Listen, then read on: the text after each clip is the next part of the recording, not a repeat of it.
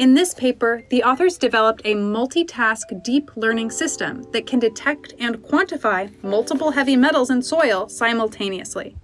And crucially, it can account for how those metals influence each other's behavior. They applied their system across Europe, using spectral data from tens of thousands of soil samples to generate high-resolution contamination maps for manganese, chromium, and cobalt.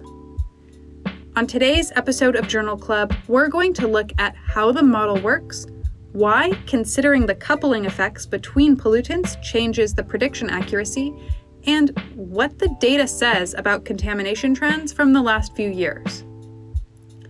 If you're already subscribed to our email newsletter, then you'll be getting this full episode in text and audio form delivered to your inbox in the next few hours. Journal Club, the latest academic research explained in plain English.